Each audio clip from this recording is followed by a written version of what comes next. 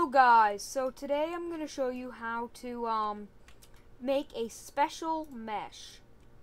So basically, first we're going to start with summoning it apart.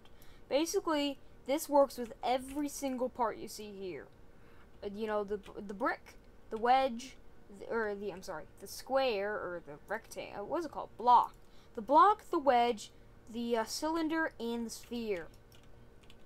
Yeah, it works with all of these. It doesn't. The specific shape does not matter. So we're gonna start with summoning it apart.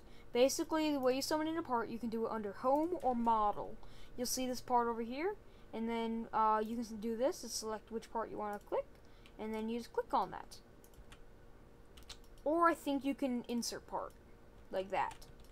So now that we did that, let's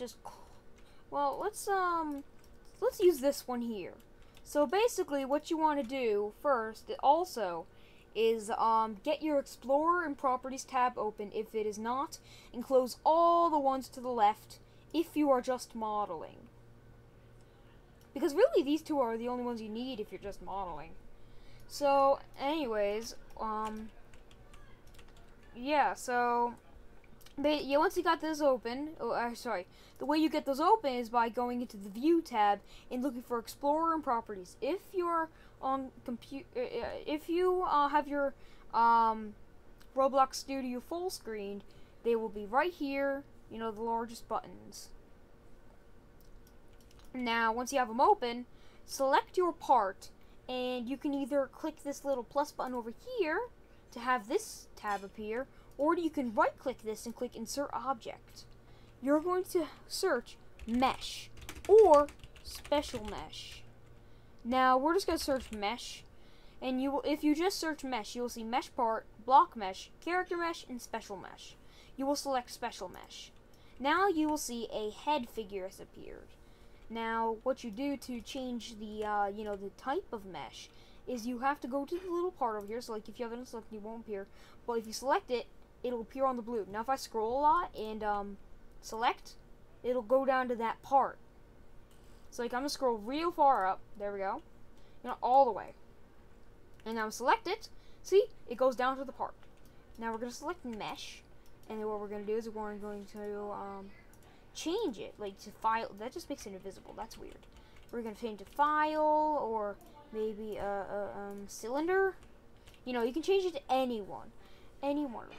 The most popular one, though, it would be the either the head, the torso, which is just a brick, whatever, or the just if you have it a certain spot and you don't want to spawn in a new part, you can just change it to that certain part. Let me show you where that was used. Over here on the bed here. We didn't want to have to put in a new wedge when we already had a special mesh head right here. So what we did is we just turned the head on its side and turned it into a wedge, and there you go. Because we decided a wedge would be better for a pillow. Another situation where the head mesh is used is over here. This is our inverted head mesh. Let me show you how you can do that. Basically, you can make this any size you want by doing this. Let's go scale. Let's scale it up. See, you can do that. You can do that. You can do that. Let's spawn in another part. Let's see. Go with this one. Actually, let's go with this one. Why not?